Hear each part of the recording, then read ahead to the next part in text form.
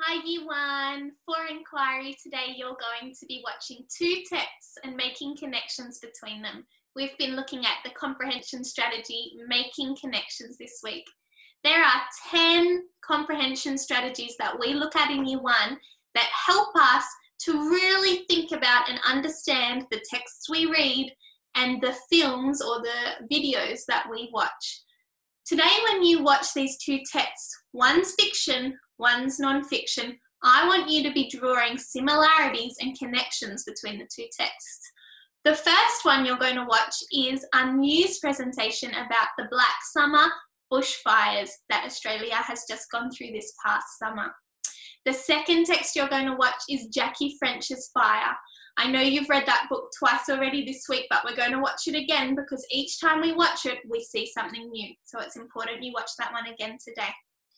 All right, after you have watched those two, what I want from you is a response.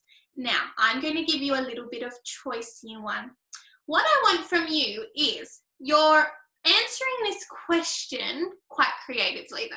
You're answering the question of how do the ideas in the news story and in Fires by Jackie French connect with your experience of the summer bushfires this year? Now, how do you remember the bushfires that we just went through? I want you to make something, create something, draw something, or write something about your experience with the Australian bushfires that we just went through, okay? So the fiction and non-fiction text that you just watched should have jogged your memory. You should have been making lots of connections as you watched those, because we just lived through this massive fire in Australia that thankfully didn't come to Wollongong, but all of us knew it was going on and we could smell the evidence in the air. Some of us with asthma were having trouble breathing. We definitely experienced the effects of the fire and we could see them all around us in the skies. So I want you to think back to a couple of months ago when the fires were going on in Australia and think about your experience in this year's really, really bad bushfires. Hopefully they won't be that bad again, Year 1, for a very long time. Now, you're going to make your response to the bushfires or draw or write or create. What might that look like? You might like to use Play-Doh to make a bushfire scene and then take a photo of that for Seesaw. You might like to use Lego to create your house and the bush on fire. You might even use some paper to cut out some red flames and put it in your Lego construction. Again, take a photo of it when it's done and put it on Seesaw. I want to see you build or create what you remember of the bushfires this year in your experience. Maybe if you felt really scared in the bushfire, you might draw a sad face and you might do some writing with it about how you felt scared or upset or frightened or how you struggled to breathe because you had asthma during the bushfires.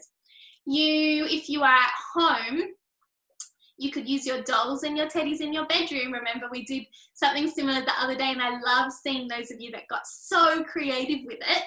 You could create in your bedroom a scene of the bushfire. So maybe have your, look around.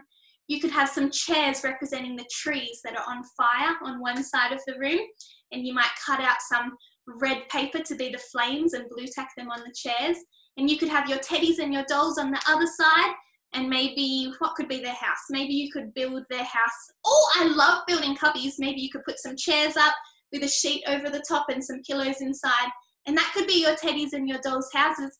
And then you could have some firefighters in the middle who are protecting the houses and the community from the fires. Maybe the firefighters will be special teddies or special dolls. I don't mind. I'm looking forward to seeing your experience with the bushfire, your response to the bushfire made. You might even just do a drawing of what you remember about the bushfires. You could draw some mountains. Maybe you saw pictures of the koala getting fed water with a water bottle. So you could draw a picture of a firefighter giving some water to a koala. Maybe you remember on the news seeing about really massive flames with a little fire truck. I know Thomas is great at drawing vehicles, so he might draw pictures of red fire trucks with big flames next to it, and he might like to do drawing. You can choose however you would like to respond to this question. I'm going to pop the question on Seesaw, but basically you're thinking about how can I represent my experience with the bushfires out of Play-Doh, drawing, writing. You could just write. If you love writing, you could write about everything you remember about the bushfires.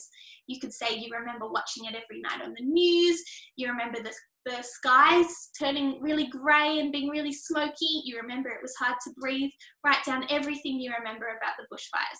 I want you to have a little bit of fun with this really open-ended tasky one and show me what you remember about the bushfires by making me some kind of model, doing some kind of drawing, or doing some kind of writing response.